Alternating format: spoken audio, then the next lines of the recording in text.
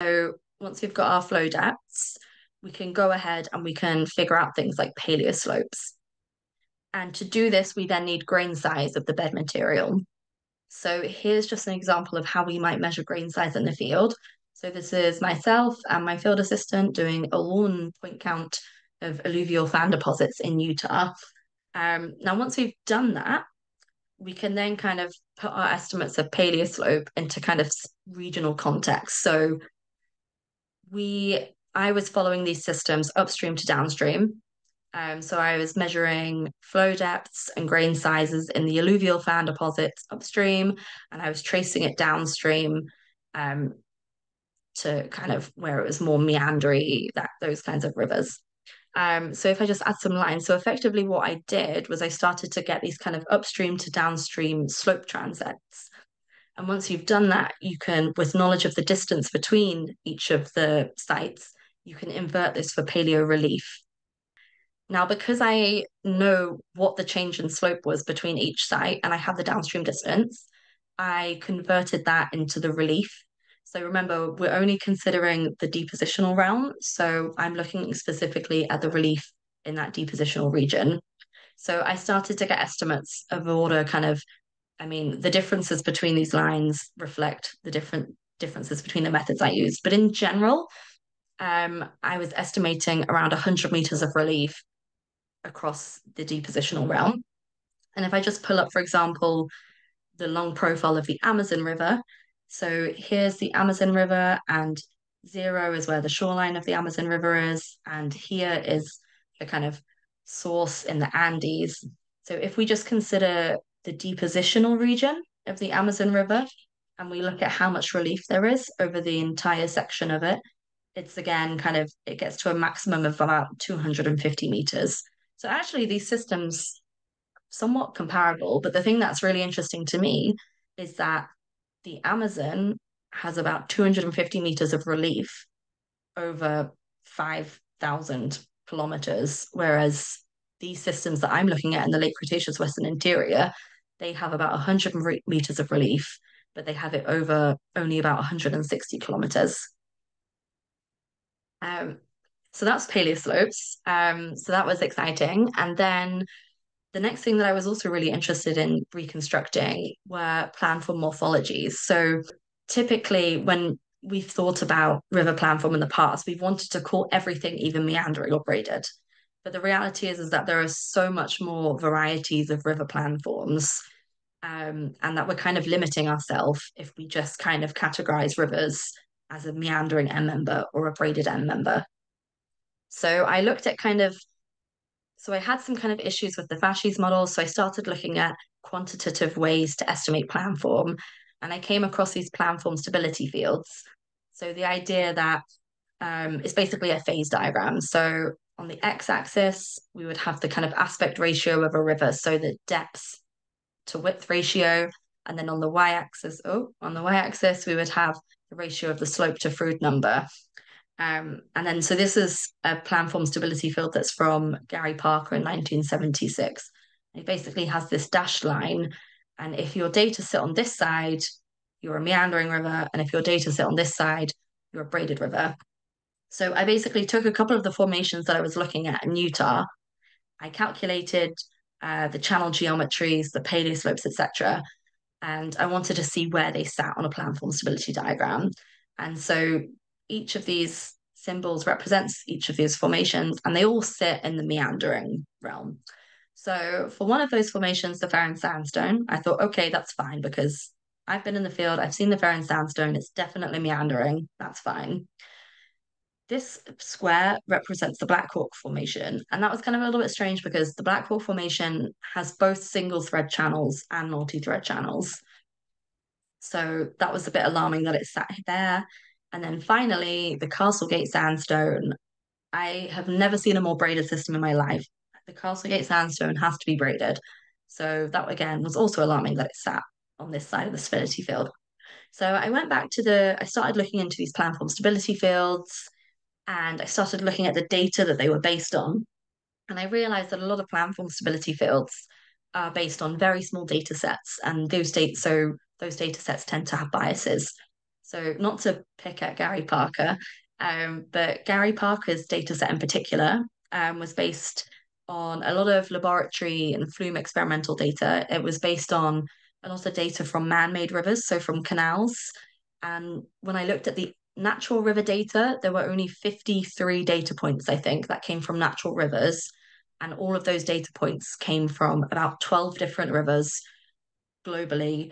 Most of those were North American rivers. Most of them were gravel bed rivers. So I thought, okay, no, let's reevaluate this. So I went and I built my own data set. So I started going through literature, pulling out the hydraulic geometries of as many rivers as I could find. My goal was to just get more than 52 data points. And I ended up with about 1,700. And I plotted them all. And I basically, to begin with, I just split them into single thread rivers and multi-thread rivers. And hopefully you can all see that there are a lot of multi-thread rivers that sit below Gary Parker's line. So we thought, okay, planform stability field doesn't quite work. We might need to move this line. We might need to readjust this. So that's what I did. Um, and I don't know if my line is, oh yeah, okay. So basically I thought I kind of played about with moving this line. I thought, okay, maybe I just need to like lower it, pull it down a bit. But then what we kind of realized is that all we needed to do was put a straight line through. Here you can see the distribution of the data. If you just put a line through there, just the aspect ratio alone is probably the best discriminator of what the river planform is. Um, but then the slides are the wrong way around.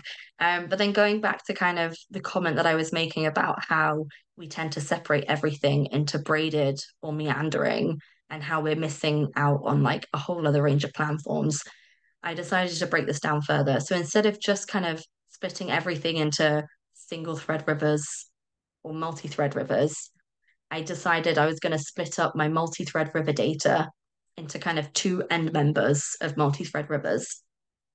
And so these were basically braided and anastomosing rivers. So if you kind of go back to this diagram here, if we look at the kind of multi-thread rivers, these are the braided ones. And so by braided multi-thread rivers, these tend to be kind of gravel beds, have a lot of these bars that might get inundated during floods. They tend to be very unstable. They tend to generate new threads by channel bifurcation, so flow splitting. Whereas at the other end member, we have kind of anabranching or anastomosing channels. And these are also multi-thread rivers, but instead these are a lot more stable rivers. The bars tend to be more like islands. They tend to be permanent. They might be vegetated. They tend not to move. They're quite stable in time. And they might not get flooded at high flows. They also tend to generate new threads, new channels by avulsion as opposed to bifurcation. So I thought, okay, if I just take my multi-thread rivers and I instead split them up into a kind of the braided multi-thread rivers and then the anastomosing multi-thread rivers, what does that look like? And doing that, I realized that actually slope is a very good discriminator of the multi-thread planform type. Oh, no, yeah. So, and this is super useful in the rock record because now I basically took my new stability fields. So here, my vertical line here was me splitting up single thread and multi-thread rivers. If I just go back, so that one. And then when you look at those multi-thread rivers, you can use slope and an estimate of the Froude number, which is quite easy to calculate to get at whether your multi-thread river is a braided river or an anastomosing river. And once you've got that kind of estimate, you can kind of get a lot of insights into the kind of processes that are going on in these systems. Having got some kind of insights into catchment geometries, gained insights into channel geometries and planforms, I then wanted to establish water discharges and sediment fluxes. And I kind of briefly mentioned this. So we have good understanding of flow and sediment transport in modern rivers. So there's a lot of very well established equations.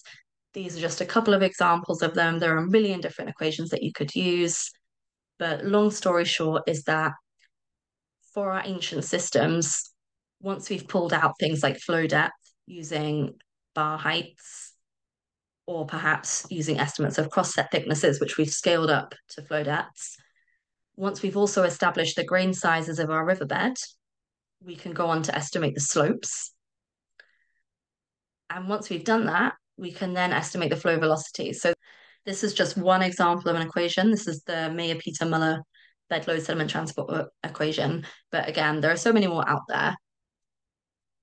So I've just kind of given you a brief overview of how we might go about estimating catchment geometries and like kind of catchment climate variables.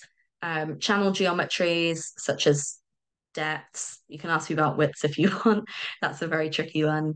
Um, how we might reconstruct slopes and so on to estimate flow conditions.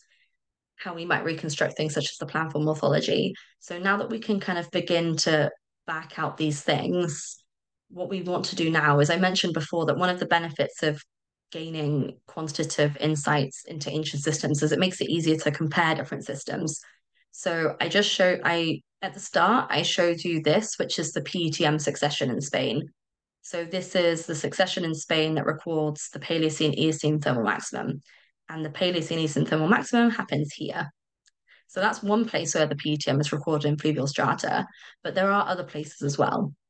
So here, you might remember this from an earlier slide. This is the Willwood Formation, which is in the Bighorn Basin in the US. This also records the PETM. So, and the PETM occurs at the same time as this very coarse ledge at the top. Here is another place that records the PETM. This is in the Piceance Creek Basin, which is in Colorado. Did I mention? So the Bighorn Basin is in Wyoming in the USA, and this is the Piceance Basin, which is in Colorado in the USA. And here, basically, this is all pre-PETM as you pass up section, and then this sandy stuff at the top, that's the PETM. So we have three very different catchments. So what we really want to do is, this is what I'm working on now, is trying to reconstruct the catchment geometries, the channel planforms, the flow conditions, and to try and piece together how each system responded to the PETM to then compare the system response.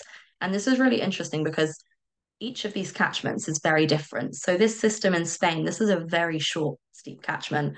Here we are about 10 kilometers from the source region. So a lot of this is very coarse material, like we've got boulder grade deposits. Here, this system is kind of an intermediate size system. So the drainage length is probably about 60 or 75 kilometers. So we're further from the source region. Here, this is the biggest catchment. So here we're probably like 150 kilometers away from the source region. So these catchments have very different sizes. So between them, we expect the response to be different. They also have very different climatic responses. So here, everything got warmer and wetter during the PETM, whereas at these two places, everything got warmer, but it got drier. So that's where we really want to take this work next, because it's all good. Like, one of the goals of fluvial landscape reconstruction is to try and figure out how ancient systems responded to climate change. But if we're thinking about how modern systems might respond to climate change, we need to have that understanding that globally, rivers aren't going to respond the same way to change. So I can't take my insights from the PETM here in Spain and apply this globally, because every catchment's different, the tectonic setting's different, the climatic setting's different, and the way that the system changes is also different. But yeah, so that's my final slide. That was a lot. But as I said, we do have a 6-part webinar, which basically, imagine this, but spread over 6 webinars with a lot more detail and a lot less rushed. So if you are interested in anything in particular, there's probably a webinar for you. But yeah, that's it from me. Okay, thank you, Sinead. Let me just give everyone a moment to unmute themselves so that we can give you a round of applause. Thank you very much. I think that gave us a very clear idea of what your PhD was like, and also your enthusiasm for what you did and what you achieved. And I'm quite interested to ask you a little bit more about that